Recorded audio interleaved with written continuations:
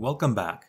Today, I'm going to kick off a 3-part series on fanfiction and tell you why you should start writing fanfiction today. Let's get into it.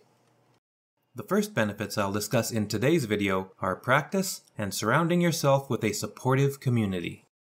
Let's face it, teen writers tend to get looked down on a lot. Parents don't always understand. They see their teen holed up in their room, hunched over a keyboard or notepad, and assume they're up to no good playing some brain-rotting game or something else. Strangely, they can assume the act of writing itself is the brain-rotting activity, as if that makes any sense. They think, at your age, you should be doing something more immediately productive and thinking about your future. That's fair enough on one level. Their job is to prepare you to have a future after all. But some parents never stop to consider that maybe writing is your future. I saw one girl whose father, after seeing her art, stabbed his finger at it and said, "You will never sell this," as if that should have been her primary concern. I felt a part of her soul die from across the room. I don't want to get too deep into the weeds on this in this video, but we have a bias in this culture against play. This includes writing and other so-called frivolous activities. We think that if something isn't physically productive, then it isn't worth doing. The reality is that it's through play that we make sense of the world around us. And for those of us who write, the cathartic scratching of pen on paper is the play by which we make sense of it. And your peers aren't often much better. I don't know.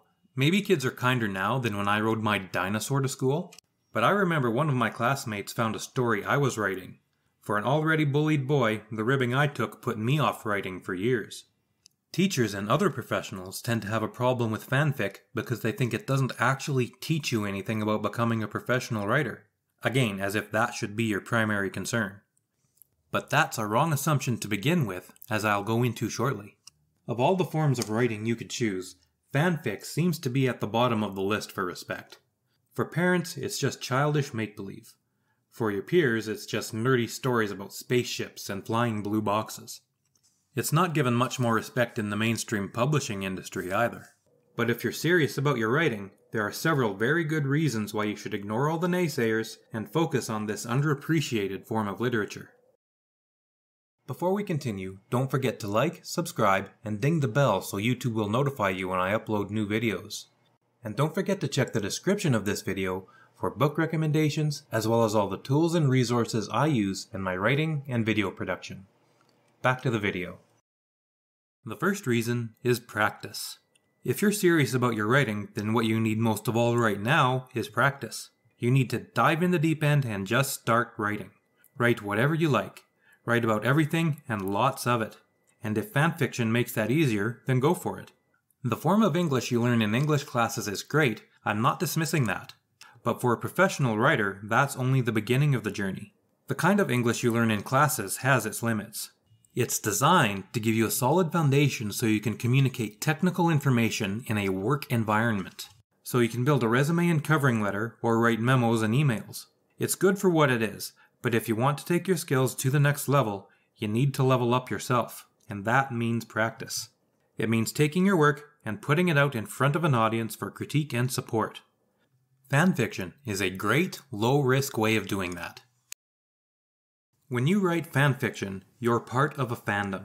If you publish on a website like fanfic.net or AO3, you are publishing to that fandom. These communities are usually fairly closely knit, active, and eager to welcome newcomers. They also provide advice and feedback on your work that is usually very supportive and encouraging. Just remember not to feed the trolls. Every community has them. Along with practice, support is what you really want right now. You need to surround yourself with a community that will support and encourage your writing. Fanfic communities like those that exist on fanfic.net are great for this. I remember when I was writing one of my stories, a crossover called Indiana Jones and the Eternal Crypt. One piece of criticism I received was that one of my chapters was a bit slow. He also said that he liked my other chapters, but this one was a bit slow for him and he was looking forward to the story picking up on the other side. This was good advice for me. It reminded me of two things. You shouldn't bog down the pace of your story for anything. It also told me that if you can hook a reader within the first few chapters, which I had at this point, a reader will forgive a dip in pace for the promise of a pickup on the other side. Just don't count on that as a strategy. Thank you for watching, and I hope that helped. In the next video in the series, I'll be discussing characters and plots, serial patterns in fiction, and crossovers. I hope to see you there. Until next time, good writing and Calamus Gladio Fortior.